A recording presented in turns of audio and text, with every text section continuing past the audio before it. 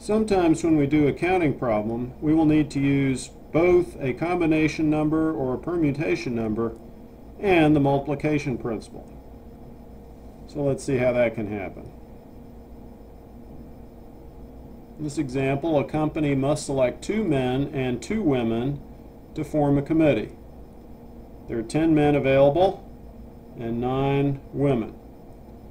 How many committees are possible? Okay, so the plan is we're going to count the number of men that are possible to have on this committee, and then the number of women, and then combine the two in the end. Okay, so for the men, of course the order does not matter, so we're going to use C. There are 10 men available, and we're going to select 2 of them. So C10-2, and that is 45.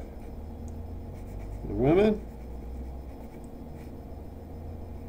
again, we use C because order is not important. There are 9 women available, so C9-2, and this is 36.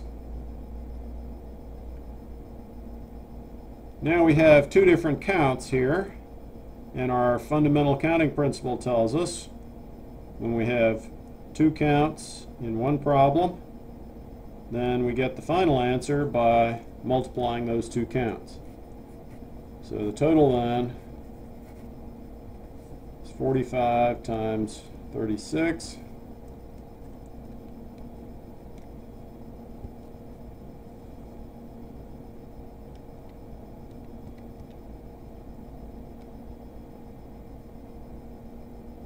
The answer is 1,620.